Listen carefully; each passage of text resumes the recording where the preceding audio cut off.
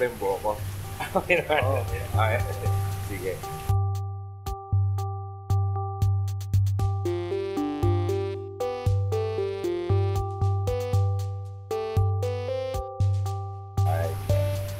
Hi everyone and welcome to this special video. Meron akong special guest na kakausapin natin, alright? So, guys, I would like you to meet my good friend, si Jeff, and he's also my account manager, tama ba? Sa eToro, okay? So, Jeff, pakilala ka sa ating mga viewers. So, hi everyone, I'm Jeff. So, tama si Sir Fitz. I'm Fitz's account manager sa eToro, and most likely, either me or some of my other colleagues, kami nag-handle ng Philippine business ng eToro. So, most likely kami rin yung magiging account manager ninyo. So, if ever may any questions kayo about eToro or may concerns kayo, kagaya ni Sir Fitz, send me an email lang. You can also schedule a call with us as well. Ano bang official title mo sa eToro? So, I'm Business Development Associate for the Philippine region. Okay. So, kung hindi kayo familiar, ano ba yung eToro na yan, di ba? Ano ba ang eToro? It is a... So, eToro basically is a multi-asset broker. So, for example, kung familiar kayo sa Call Financial, First Netosec, BDO Nomura, sila, local stock brokers sila. So, eToro, multi-asset broker tayo, meaning may stocks tayo, international stocks. We also have FX, so for example, Forex. Correct. So, Forex, as well as commodities, oil and gold, indices, like kung narinig nyo na yung S&P 500, yes, Dow Jones. Yung mga index ng mga stocks sa ibang bansa. Yes, correct. So, aside from that, meron din tayo, of course, cryptocurrencies. Cryptocurrencies. So, malaking usapan ngayon yung cryptocurrencies, Bitcoin, Ethereum, ano pa ba, Bitcoin Cash, a lot of other coins, as well as ETFs. So, ETFs, yun yung isa sa pinakamalaking difference natin with other brokers. So, karamihan ng mga online international brokers, nag-o-offer din sila, some of them ng stocks, some of them have commodities as well. Pero karamihan sa kanila, wala silang ETFs. So, ETFs basically exchange-traded funds. Medyo boring sila. Pero it's also a good vehicle for investments as well. Ako personally, I believe that investing should be boring. Kasi, of course, di ba, meron tayong inaasikasong career if we are running a business. So, gusto natin yung investing natin, hindi masyadong tinututukan, di ba? Kumbaga, it's growing on its own. Tama. Kumbaga medyo passive siya, hindi mo kailangan kasi may full-time job ka na eh. Yes, so, I believe kasi na merong kailangan nag-aaral ka, nag-a-analyze ka kung saan maganda mag-invest, pero dapat paumpisa lang yun, tapos after nun, pwede mo na patulugin ng pera so that you can focus on making more money. Yes, correct. So basically, So basically, para siyang starting a new job or starting a new venture sa business din. Yes. Diba? May konting setup ka sa simula, kailangan mo pag-aralan, and then after that, it's supposed to be, gagalaw na siya on its own. So basically guys, ang eToro, it's a multinational company. Hindi siya based sa Pilipinas lang, no? Right. It is present in several other countries. 150 countries. 150 countries, no? So, of course, we always say na maganda mag-invest. And madalas tinatanong sa akin, saan daw bang maganda mag-invest na mutual fund, na stock market. Pero of course, if you just invest in the Philippines, yung mga mutual funds in the Philippines or yung mga stocks sa Philippine Stock Exchange, although may difference sa performance sila, over the long term, halos pare-pareho lang yung performance. Kasi it's all investing in the Philippine economy. Right. So if you really want to diversify, it's good to invest in other countries, no? Yes, so like stocks in the US or mga Forex, no? And then commodities, you have commodities, you have precious metals, and the like, no? So kung mapapansin niyo, kunwari, medyo slow yung economy ng Pilipinas or economy ng Southeast Asia, hindi ka masyadong kumikita. Oo, paano kung paakyat pala yung economy or yung mga stocks sa US? Sayang, di ba? So eToro provides you accessibility, no? Correct. Not just sa mga US stocks, ano pang mga stock exchange meron sa London? Yes, so London Stock Exchange, Paris Stock Exchange, the one in Frankfurt in Germany as well. German, and recently, ang dinagdag natin is yung sa Hong Kong. So I believe this was around November. Nagdagdag din tayo ng stocks from the Hong Kong Stock Exchange. And of course, di ba, hindi lang stocks, pati nga yung mga foreign exchange, no? Correct. ETFs and cryptocurrencies, no? Yes. So, lalo na ngayon, ang daming scam sa mga Bitcoin, di ba? Kasi, a lot of these people, they prey on people na hindi alam, walang alam, no? So, ito guys, no? If you want to get your hands on Bitcoin or any other cryptocurrency, I can vouch for eToro na hindi kayo mas-scam dito. Kasi, yung iba kasi, di ba, may sariling website lang. Kinabukasan. Bukang legit, pag-deposit mo ng pera, kinabukasan, wala na. Wala na, okay. So, I also believe na ang eToro, it's not just an online broker, no? It is also like a social networking. Para sa Facebook, pero lahat na post doon ay tungkol sa financial market, no? Yes. Can you tell more about that? Ano ba yung features na? So, perfect. So, basically, tama si Fitz. Basically, pag familiar kayo sa Facebook, halos lahat, I believe lahat tayo kay Facebook, even me. So, normally, as scroll natin is cat videos. Videos ng relatives natin. Saan sila nagbakasyon, friends natin. Or nakikipag-away. Yes. Mga political posts.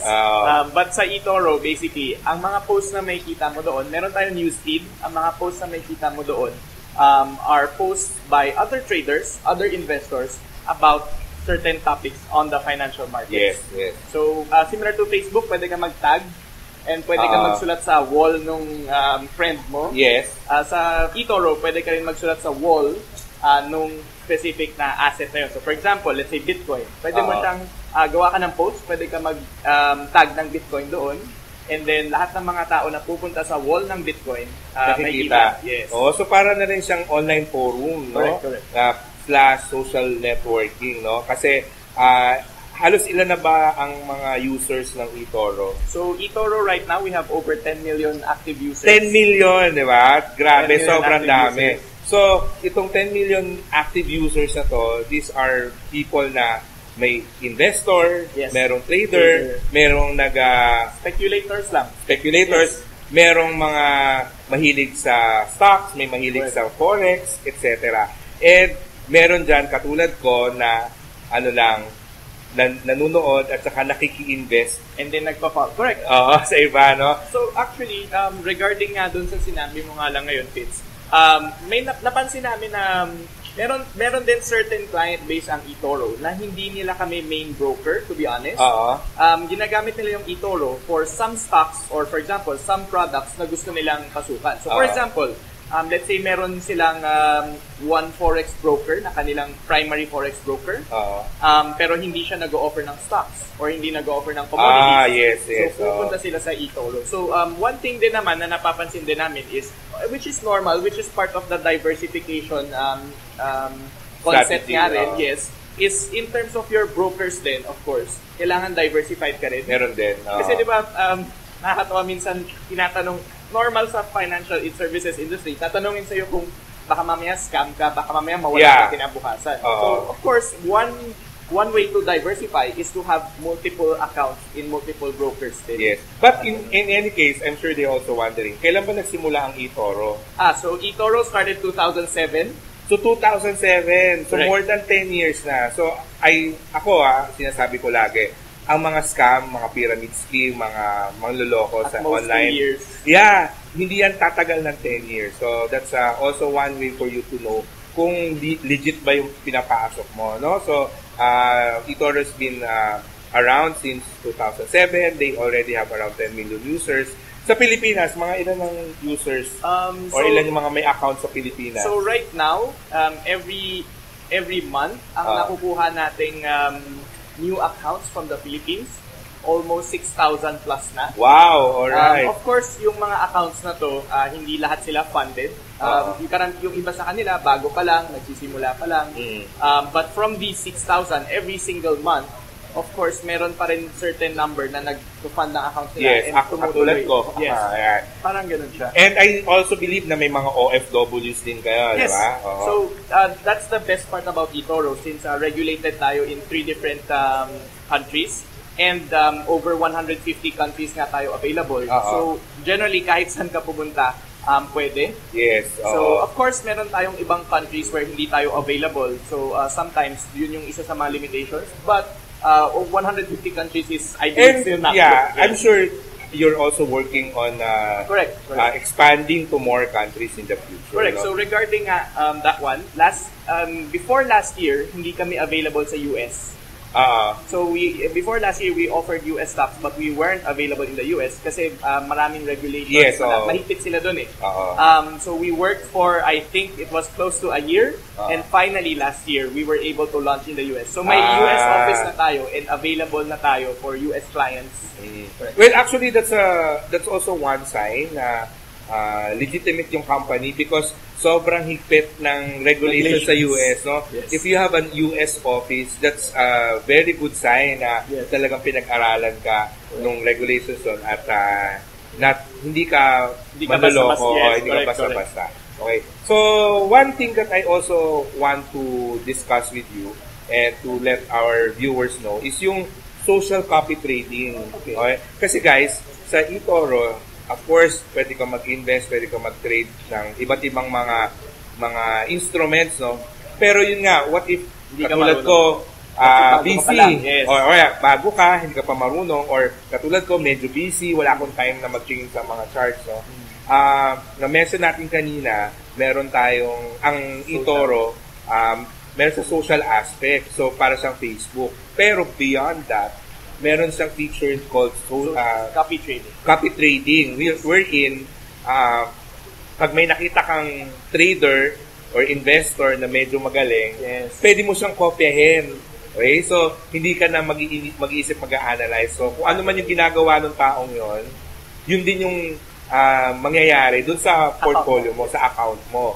And, let Jeff tell you more about that copy trading. So basically, nakakatuwa yung copy trading kasi yung nagsimula ang eToro since again 2007 pa kami. Yung pinakaunang offering namin, hindi pa available copy trading before. Yes, yung pinakaunang offering namin is the social aspect pa lang. So we made clients' accounts very transparent. So whatever na tinitrade mo, nakikita ko. Yes, whatever tinitrade ko, nakikita mo. Para hindi ako pwede manloko na, lagi akong panalo. Yes. So, kung sinabi mong, yung record ko. Yes, kung sinabi mong, Fitz, kumita ako ng 20%, ano tinitrade mo? Tapos parang ayaw mong sabihin. So, of course, you can prove yourself. And it was, yung social copy trading, yun na yung next logical step. Kasi basically, nakikita ko na yung ginagawa ni Fitz, nakikita ni Fitz ginagawa ko. Kung magaling si Fitz, ba't di ko na lang siya kopyahin? Yes. So, that was the next logical step. So basically, tama yung nabanggit nyo nga kanina, Sir Fitz.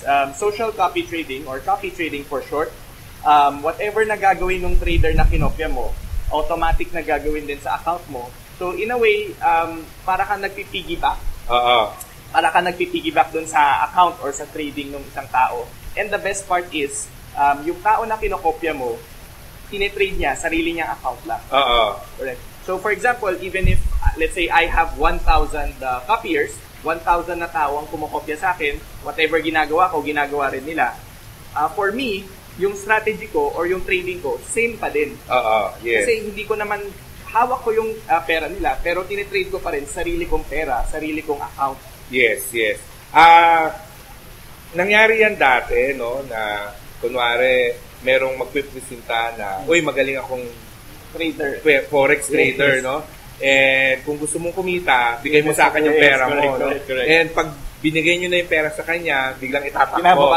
Na-scam na. No? So, tsaka sinasabi nila magaling silang trader, pero walang proof. Ang pinapakita nila yung mga very dubious na mga charts na, ang laki-laki na kinita ko. So, sa eToro, meron transparency. So, you can really see kung sino yung magaling mag-trade. And of course, you have list, di ba? May mga top list sila, top performers. So, pag may nakita kang gusto ko yung style niya ng pag-trade, no? pwede mong, actually, it's not really giving the money to him. Correct. You're connecting your account sa kanya. To him, yes. Oo, so pag so hindi, yung pera, nasa iyo pa rin yun. Yes. And you have full control of the money pa rin. So for example, ako, I have 200,000. Ako, I have mga apat na yung kinokopya ko. So for example, ako, I am an active trader. I have $100,000 sa account ko. Okay? Tapos si Jeff, meron siyang $1,000, no? So, nag-decide siya na kopyahin ako. So, ako, siyempre, nagtitrade ako. Tapos, naisip ko, bumili ako ng $1,000 ng stocks ng Amazon. Sa kanya, ano siya, di ba? Percentage. So, kunwari, since 1,000 lang sa kanya, sa akin 100. 1%. So, 1%. So, parang mga around $1. Yes. Yun yung bibili ng Amazon. So, ano siya, by proportion. By proportion tayo. And actually, ikaw nga yung magde-decide kung gaano kalaki. So, kung meron siyang 1,000, sasabihin niya, siguro yung $200 lang yung portion na kukopya dun sa ginagawa ko. Di ba? Yes, correct. So, magkano ba yung minimum para... $200 yung minimum para mangopya. So, basically, similar to your local stock brokerage account, magde-deposit ka ng pera, and then sa account mo, may balance ka. Let's say $1,000. So, may $1,000 ako sa balance ko, and let's say, kokopyahin ko si Fitz with 200. 200 yung minimum to copy one person. So, let's say, kinapi kita with 200, meron pa akong 800 sa balance ko. So, itong 800, pwede ko siyang gamitin however I like. If I want to copy another person, pwede. Pero for example, let's say, may nakita akong news about Bitcoin. Gusto kong habulin. Yung natira kong, let's say, 600 na balance, pwede kong gamitin pang 100 pang bili ng Bitcoin. Kung may nakita akong news about Facebook stock, pwede kong gamitin yung iba for Facebook stock. So, it's all up to you. And for example, let's say, nakita ko kinakopy ko yung account nyo, Sir Fitz, pero nakita ko na, parang kumita na ako sa pagka-copy sa'yo. Okay na ako dito. Anytime pwede niyang i-stop. Actually guys, I have $1,000 sa account ko. Meron akong 4 na kinokopya na tig 200. Tapos, ang maganda pa, tapos yung 200, I trade it on my own. Correct. Pero yung 4 na kinokopya ko, 2 doon, conservative lang. Tapos may isang moderate risk, tapos isang high risk. Kasi yung mga traders na bago mo kopyahin, meron din silang rating, di ba? Kung ano ba siya, aggressive ba siya, or conservative type. So, kung medyo takot kayo na nakikita yung account nyo na nag-negative, so pwede kayong maghanap ng mga traders na medyo conservative lang or low risk lang yung tinitrade na sila yung kokopyahin mo para hindi masyado nagpa-fluctuate yung account mo. Correct. So actually, yun yung tinatawag natin na risk score. So very, very prominent siya. So again, we believe na as with investments, kailangan nyo laging tignan yung risk. So kapag pumunta kayo sa website, Copy People na page, may kita nyo of course yung performance ng trader. Yun naman yung na certified na totoo. No? Hindi kayo lolokohin na, parang lagi panalo. So, makikita nyo yung yung performance niya, right there, nandun sa account. Kung gusto nyo tignan yung breakdown, pindutin nyo lang profile, nandun siya. Together with the performance, meron parating risk score doon. So, yung risk score, yun yung nabanggit ni Sir Fitz. Basically, combination siya of a lot of factors. Numbers siya from 1 to 10. 10 being the most risky, 1 being the most conservative. So, the key thing sa eToro is, once yung risk score mo, 7 and above, hindi ka na pwedeng kopyahin. Talaga? Kaya pala 6 yung pinakamataas na kopya ko. Yung idea behind it, of course, is kung very risky ka, okay lang naman kasi sariling account mo naman. Diba? Pero kung very risky ka, tinipigilan na namin yung client base natin para kopyahin ka. Kasi what if nalugi ka, lugi rin silang lahat. So, of course, safety measure din yun. Pero ako yung kinokopya kong 6 na medyo risky, okay naman kasi minomonitor ko, I think around 18% na yung gain ko. Almost a year ko na siyang kinakopy. So, di ba, not bad, di ba? So anyway, I'm sure ang tinatanong na nila ngayon is paano ba mag-open na account sa eToro. No? So basically guys, I'm going to give you a link where you can sign up for eToro. Tapos yung link na to, magkakaroon kayo ng $100,000 na virtual money o virtual account so that you can experiment. And then, once you sign up, tatawagan kayo ni Jeff.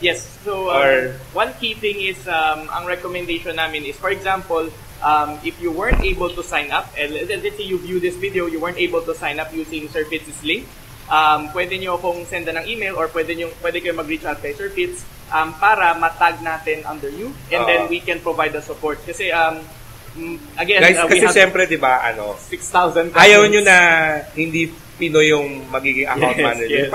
Para si Jeff yung account manager nyo, sabihin nyo sa akin or sa email nyo siya. Ilalagay ko yung email niya. Yes. Email nyo para pag mag-create kayo ng account, under kayo sa kanya. Yes, para may Philippine support tayo. Oo, tapos, para shortcut na lang, i-click nyo na lang yung link na mas provided dito sa video para automatic si Jeff ang inyong account manager. Yan. So kung marami tayo, meron na rin kaming new Philippine support as well. Pero mga boss kanila, di ba? Di ba? Sana. Soon. So generally, we want Filipinos to be the one to help you, di ba? Kasi mahirap pag ibang nationality, mahirap hindi maiintindihan, may language barrier. Plus, of course, yung mga Filipino account managers, naiintindihan nila yung mga Pinoy din kami. So, paano ba mag-fund? Kasi yun din yung isang mga challenge. Paano ba mag-fund ng account? Paano mag-withdraw? At least, familiar sila sa mga payment facilities at saka yung mga financial institutions and services dito sa Pilipinas. Right? Yes. So, one more thing, since nabanggit nyo na rin yung payment. So, just to be, para at least nandito na rin tayo, basically for eToro, right now, we accept deposits from using local credit debit cards, PayPal, and international bank wire transfer. Kung meron mga iilan na gumagamit ng Skrill, NetTeller, tinatanggap din natin. So feel free to use that one. And ang minimum natin, again, is $200 for the first deposit. First deposit lang yun. Yes, so first deposit is $200. All other deposits, let's say nag-deposit ka ng 200, pag magre-redeposit ka na, $50 na lang yung minimum. So yung 200 sa pinakauna lang yun. So una lang, initial funding lang. Yes, so as long as, again... And then pag mag-withdraw naman ako... okay, perfect. So of course, yun yung... Kailangan ba meron akong dollar account? So hindi naman. So we get that question a lot as well. Kailangan ba may dollar account ako to deposit and to withdraw? So hindi kailangan. Ang kailangan nyo lang is whatever method ang first option kasi natin, ang default option natin is always what you use to deposit, doon namin binabalik yung withdrawal. So for example, if you use a credit debit card to deposit, doon lang din sa same doon din babalik. And either way naman, every time na gumagawa kayo ng withdrawal, humihingi kami ng alternative mode of payment. So basically, just in case hindi namin mapadala dun sa first option, doon namin sa alternative pinapadala. Normally, yung alternative, bank account lang. So, kahit na peso bank account? Yes, pwede. So, yung banko na lang ang magko-convert. Alright. So, normally, yung banks yung every time, whatever you use, PayPal, credit debit card, bank wire, sila yung magko-convert. Yung institution. Yes, no? Correct. Alright. So, one other thing din, ngayon, almost June na rin. Pretty soon, we're about to launch our local online banking option. Right now, again, credit debit cards yung pinaka-accessible sa Filipinos. But we're looking more into adding local online banking. So right now, we're in the beta testing na. So pretty soon, for example, kung sanay kayo mag-transfer lang ng pera from your mobile banking, or for example, bills payment, parang gano'n, diba, online. So pretty soon, pwede na rin kayo mag-transfer to eToro using online banking na rin. And withdrawal, doon lang din very babalik. Convenient. Yes. Well, actually, eToro has an app. Yes, correct. So you can manage your account while on the go. So it doesn't, you don't have to open your laptop or your desktop, no? You can monitor your account. You can even trade on your phone. On your phone. Meron silang very user-friendly na app. Yun yung gusto ko sa platform ng eToro. Very simple yung interface, hindi nakaka-intimidate. Yes, so yun nga, one other thing that we always tell our clients, feel free to open a virtual account. Again, 100K na virtual money and free naman siya. You don't have to deposit if you're not comfortable yet. If you're not yet ready, paglaruan nyo muna. And I encourage everyone, syempre, yung may mga ibang tao na, for example, expose sila sa local stocks or other platforms, ang normal na sinasabi nila sa amin is, parang hindi ko in-imagine na yung stock brokerage platform or a brokerage platform, ganito ka simple, ganito ka ganda tignan, parang ganun. Kasi I think you're one of the objectives talaga ng eToro is to encourage more people to invest and trade, no? Yes. So, hindi nyo sila tinatakot na pagpasok nila, ang daming charge, ang daming umiilaw, no? Correct. So, at least ito, very user-friendly. Kung magaling kayo or mahilig kayo mag-Facebook. Very intuitive, di ba? Yes. Para lang kayo sa Facebook, pero walang nag-aaway. Lahat nagdi-discuss ng mga financial matters, which is very good, no? And, I guess that's it. Okay. So, any last words para sa ating mga viewers? Can you invite them to sign up sa eToro? Yes, of course. Before I go, just want to let everybody know yung vision and mission namin sa eToro. Basically, ang vision ng eToro is to make the financial markets, to open the global financial markets for everybody to trade and invest in a simple and transparent way. Yes. So, mapapansin niyo as you go along the platform, mapapansin niyo yun parati yung nasa core natin is to make it simple, transparent, and easy. Alright. To make it accessible to everybody. So, I highly encourage everyone, kung gusto nyong simulan yung trading or investing journey ninyo, please sign up under Sir Fitz's link under this video maybe. And then, again, once you sign up under Sir Fitz's link, we will reach out to you. Me and our Filipino colleagues will reach out to you. And if you ever have any questions, you have any concerns, gusto nyong matuto pa, you can always reach us either through email or meron kaming landline number or a link where you can schedule a call with us as well. Alright. So, I hope may natutunan kayo dito sa video natin, and I hope na-excite kayo yung mga wala pang account sa eToro. I definitely encourage you to try it out. And yung mga naghahanap ng something different to invest on, no? You want to diversify, you want to try your hand at the US stock market or in currencies, etc. eToro is a very good platform for you to diversify your portfolio. And also, you can also try yung kanilang social copy trading. So, passive income yun. Yes, basically passive income. Basically passive income. I can vouch for that, no? Na lumalaki yung portfolio ko passively. Nagkopya lang ako ng mga magagaling. And of course, siguro next time we can discuss paano nila malalaman sino ba yung kung mga sinong pwedeng kopyahin. Magaling na kopyahin, no? So, we can probably schedule a webinar, an online seminar, or kung nandito si Jeff ulit sa Manila, aambusin ko siya ulit, tapos mag-discuss ulit tayo. Yes. So, saan ka ba based ngayon? Right now, we're based in Hong Kong. So, ang office, we have two ang pinakamalapit na office ng eToro sa Pilipinas ay nasa Hong Kong. Yes. So, ang office natin sa Hong Kong, it's a business development office for Southeast Asia. And then, karamihan ng mga back-end natin, customer support, customer service, is nasa Shanghai. So, we have a dedicated office for Asia. So, one other thing lang is eToro is we have offices globally. Our headquarters is in Cyprus, in Europe. So, malayo eh. So, nag-open kasi global talaga. Global talaga. So, pero guys, kami ng Asian office. Pag nabisita kayo sa Hong Kong, punta kayo sa office ng eToro, itutour kayo doon ni Jeff. Hopefully. Alright. So, I guess that's it. No? Thank you guys for watching and for being patient with our video. So, I hope we see you sa eToro platform. No? I-message nyo lang ako doon. I hope to get your email. Message nyo lang ako doon kung nandun kayo so we can also have some discussion about financial market. So, I guess that's it. Thank you for watching and bye-bye. Thank you.